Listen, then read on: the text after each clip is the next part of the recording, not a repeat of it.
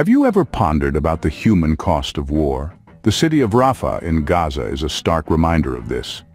The Israeli attacks on Rafah, a small city in southern Gaza on the border with Egypt, have been escalating, and the United Nations Office for the Coordination of Humanitarian Affairs, or OCHA, is sounding the alarm. They warn that these attacks could lead to a large-scale loss of civilian lives. The situation is dire. Picture it. Over half of Gaza's 2.3 million people are now living in Rafah, most in makeshift tents. About 1.4 million people are sheltering there after being directed by Israeli forces, who previously described the area as a safe zone. But safety is far from the reality. Intense Israeli bombardment from air, land and sea continues across much of the Gaza Strip, leading to further civilian casualties, displacement and destruction of civilian infrastructure. Indiscriminate bombing of densely populated areas is happening, and according to the OCHA spokesperson Jens Lerke, this may amount to war crimes under international humanitarian law. The ground invasion could further escalate the situation, and the UN Humanitarian Office warns of the unfolding events. The international community must not turn a blind eye to the escalating situation in Rafah. Imagine over half of a city's population living in makeshift tents, with the looming threat of a ground invasion. This is the reality for the people of Rafah, a small city in southern Gaza. Over 1,400,000 individuals have sought refuge here in what has been declared a safe zone by Israeli forces. Yet this safe zone has become anything but safe. In recent times, Israeli bombardment has intensified, causing further displacement and destruction of civilian infrastructure. Homes have been reduced to rubble, families torn apart, and the basic necessities of life are now a luxury many cannot afford. The relentless airstrikes have left the city in ruins, and its people in a state of constant fear and uncertainty. The United Nations Office for the Coordination of Humanitarian Affairs reports that the influx of internally displaced persons into Rafah is a result of intense fighting in nearby Khan Yunis, compounded by an increase in strikes in Rafah itself. This has led to a further strain on resources and an increase in casualties. The plight of civilians in Rafah is a testament to the urgency of international intervention. As the situation unfolds, it's clear that the path to peace is fraught with obstacles.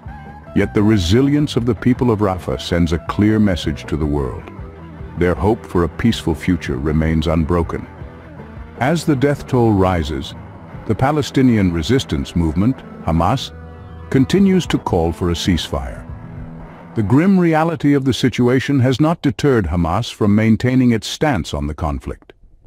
The group insists on a comprehensive ceasefire, one that would lead to the complete withdrawal of Israeli forces from the Strip. Moreover, they demand the removal of the oppressive blockade that has been imposed upon Gaza. But this road to ceasefire is not without its challenges. Israel's Prime Minister Benjamin Netanyahu has made bold claims stating that Israeli forces have either killed or wounded more than half of Hamas's fighting forces. Such claims, however, have been met with skepticism from Hamas. Senior official Sami Abu Zuhri dismisses Netanyahu's assertions, accusing him of playing the game of making delusional victories in the face of continued resistance. Indeed, the path to peace in Rafah remains fraught with obstacles.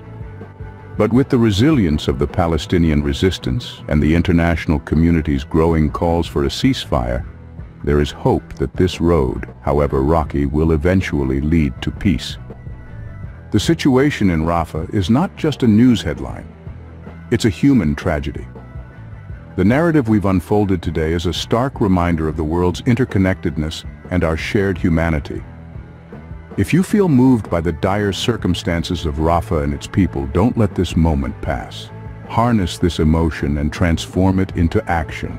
Seek out reputable sources of news and information. Learn more about the Israeli-Palestinian conflict and the context surrounding it. Understand the historical nuances, the political intricacies, and the human cost.